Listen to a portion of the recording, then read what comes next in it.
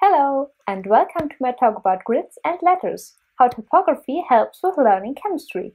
Studies find that students like science, but not science class. The report mentions while 81% are actually interested in science, only 37% enjoy the subject in class. Textbooks are still the most used medium in lectures. Let's take a look at an average high school chemistry book. From a designer's perspective, it gets quite obvious why students don't enjoy using this material. Its text-heavy and typographical flaws like forced alignment and huge line height make it hard to read. Like all printed books, it teaches based on static images, without a chance to explore how things work or interact with the content. By the way, the textbook you are looking at right now costs $120. In my semester project, I decided to try a different approach, to make learning chemistry more accessible, easier to understand, and maybe even fun.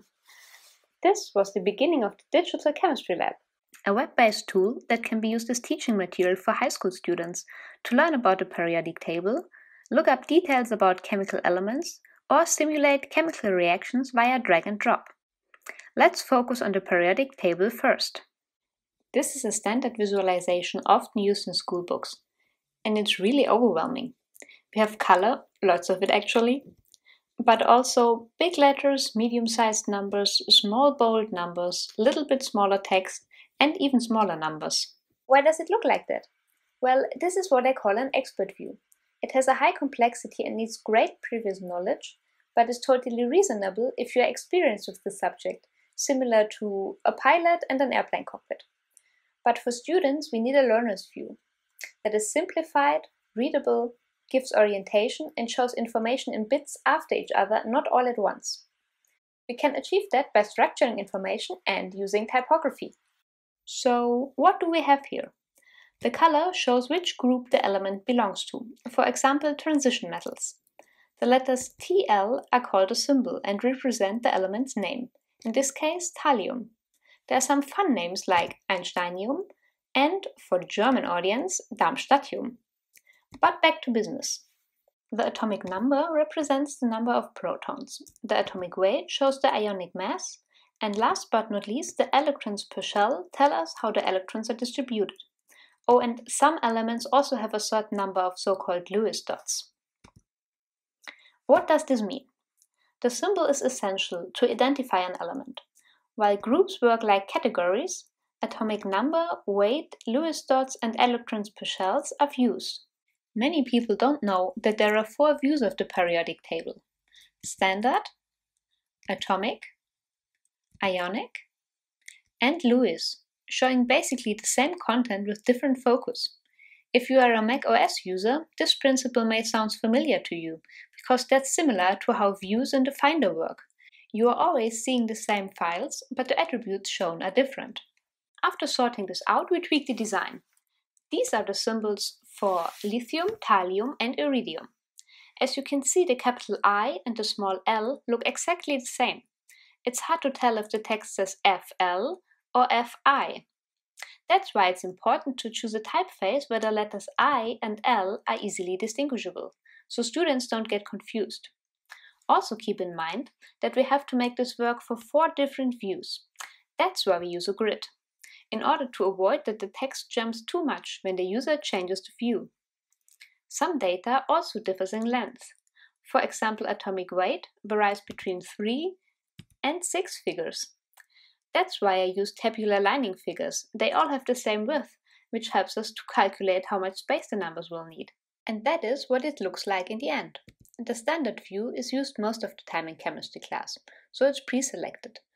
But the 3 other views are also available if needed. And of course, we can highlight 1, or if needed, also 2 groups. But that's not all.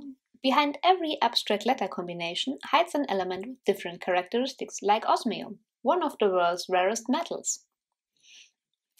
What distinguishes the Digital Chemistry Lab most from a textbook are the elements fact sheets, and how students can navigate through them.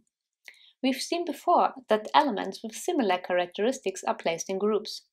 Viewing an element in detail still lets you see the neighboring elements. This makes orientation much easier and also helps to memorize the order of the elements. A miniature periodic table shows students where they are right now and gives them the possibility to quickly jump to another element. Otherwise, viewing different elements would mean to open a page, close it again, open the next one, and so on. If I designed every elements page like this, they would look quite similar and it would be very likely for students to lose track. To make sure all 118 pages are easily distinguishable, every page gets its own color scheme. Thankfully, I can automate this task and I don't have to do it by hand. For every element, Wikimedia Commons provides a beautiful image, which is then used to grab the dominant color via the color-thief script and apply it in 4 gradations. That's how I get 118 pages that follow the same structure, but still look individual and adapt perfectly to their content. Another part of the content are tables with the chemical properties of the chosen element. Students need this additional information for calculating or to substitute a formula. In my experience, when it comes to tables, the design community parts in designers who love to design tables and those who hate it with passion. I really like designing them, so let's start.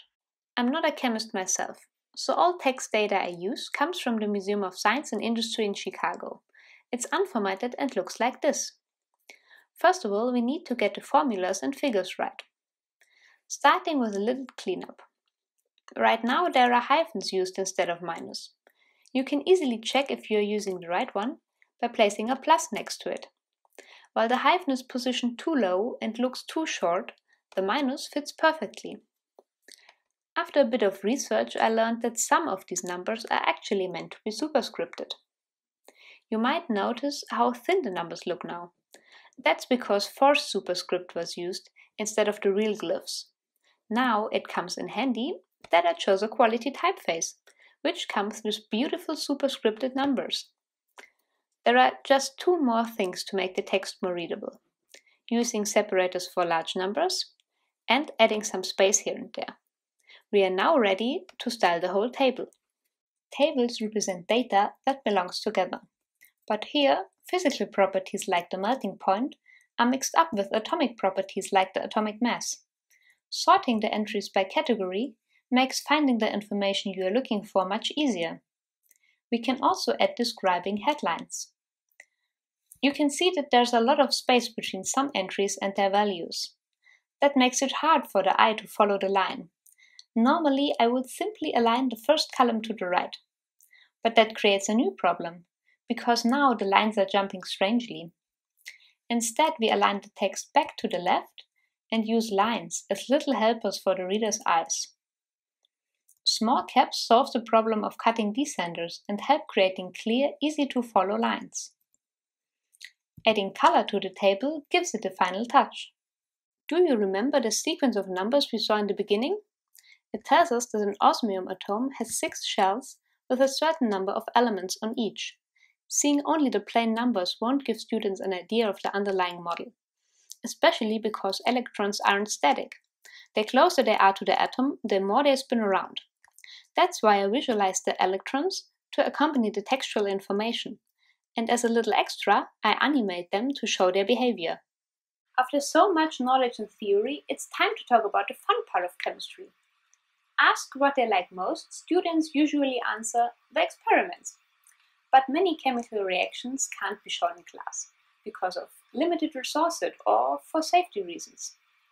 Also, in times of homeschooling, many parents tend to get a little nervous when their kids ask, "Mom, can I create copper iodide in the kitchen sink?" The lab space gives students the opportunity to simulate chemical reactions on a molecular level. This is what students see when they use the lab space for the first time. I have to admit, I have a weak spot for crafting illustrated empty states, because nothing is less inviting than gray emptiness when using a new tool. Besides welcoming first-time users, a well-made empty state also explains how to use a feature without lengthy onboarding. When you are still learning, it's easy to get lost. That's why the lab space offered so-called guided reactions, where students get little hints while experimenting with molecules. Let's try this out and create copper iodine. The element we need is already highlighted and can be placed in the reaction area. After adding iodine, we can see the two chemicals react.